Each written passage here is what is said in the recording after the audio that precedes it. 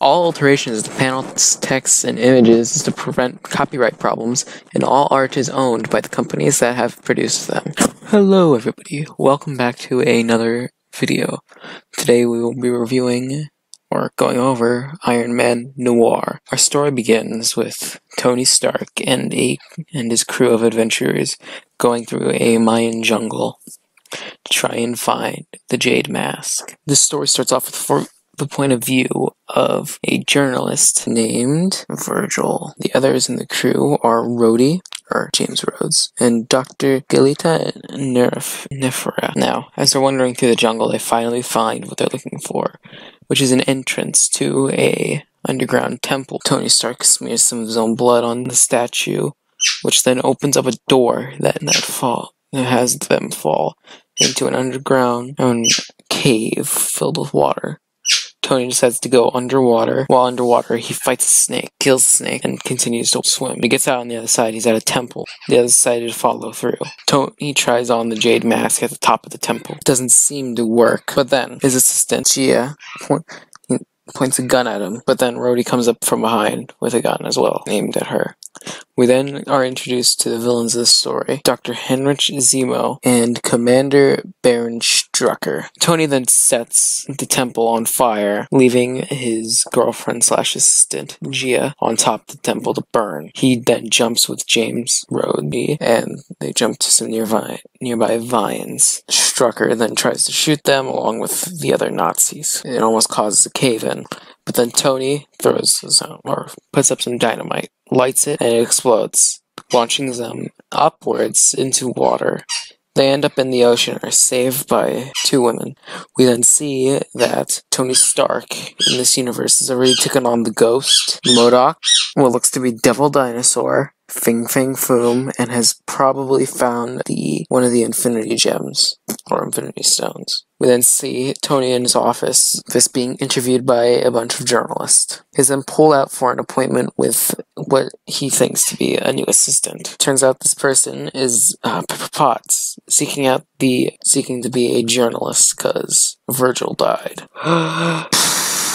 We then transfer over to Stark Labs, where Rhodey and Tony Stark are stuck up by someone in an Iron Man suit. This turns out to be Jarvis. Jarvis then takes off the suit, because he was playing a prank on them, obviously. He then charges Tony's heart up, which is part of a repulsor, as they call it, which is basically an engine just attached to his heart to help beat. Later that day, we see Tony Stark at his home. He decides to go through Gia's things and finds a map to Atlantis. In the second issue, it starts off with Tony, Pepper on a boat. They're talking about the boat that they are on and how they got there by jet propulsion on a plane. We then see that the name of this boat is Dorma, Lady Dorma. The captain is named Namor. For those of you who don't know, Namor is the Submariner in main 616 continuity, but in this he is not. We then see they're then called into the office of Namor, or the captain's deck, where Rhodey is there as well. He's helping Namor read the diagnostics for the ship. They then said that they are getting really close. We then see why Tony wanted to go on this expedition, which is so he can find a special type of metal called Orichalcum, the metal of the gods, which is a kind of a power enhancer or amplifier, as they say in the book. They then sent to their quarters for the night. In the morning, they lower a submarine because they're almost right over where they need to be. It is a special type of submarine that Stark made for deep sea diving or deep sea exploration. It can resist over just about 6 tons of pressure. It is named the Happy Hogan. As they go deeper and deeper, they find themselves by rock ridges where they see a glowing light where there is, and as they go on, they find the city of Atlantis. They decide to go into a tiny hole that they find in a bunch of the wreckage. That hole leads to a tiny air pocket, where there is a giant statue of the sea, of the god of the sea, Poseidon, and his trident. His trident has the special metal that they are looking for. Tony and Namor pull the trident from the statue, and they get back inside the submarine. When they get back on the ship, they are put into a stick-up by Baron Zemo and Strucker. The trident is then taken. It is then revealed that Gia survived the fire. Tony then activates a smoke bomb on the ship. Pippin tries to steal the trident, but he is hit with the blunt end of the trident. Pepper Potts is then kidnapped by Baron Zemo and his crew. We then see the ship that Namor, Tony, Rhodey, and the rest of the crew are on. Something I didn't mention is that Namor in this is not the Submariner. He is just a fisher who cut his ears into a elven shape. So did the rest of his crew.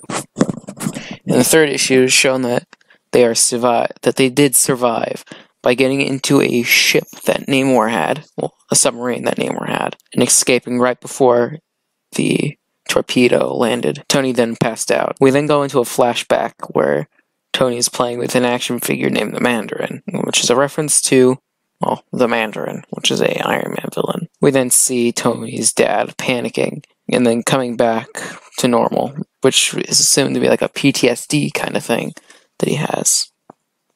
We then see that he made a blueprint for a robot that is called the Arsenal.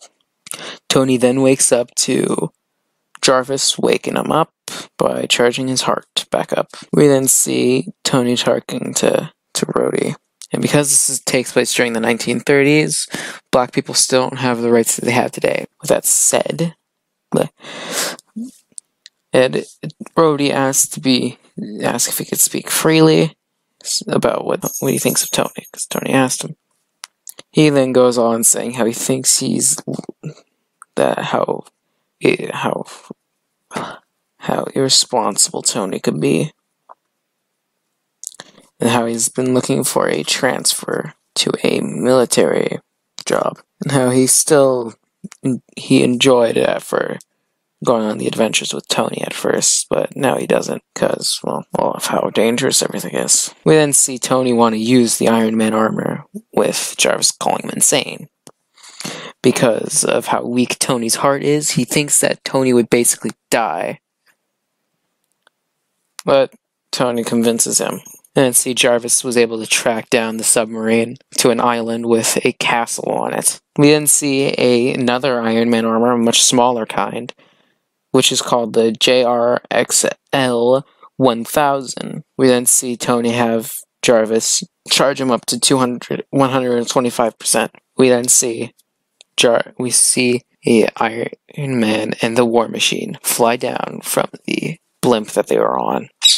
See them crash down onto the castle, break a hole in the wall, fight Nazis, in a scene that is very reminiscent of the Iron Man 2.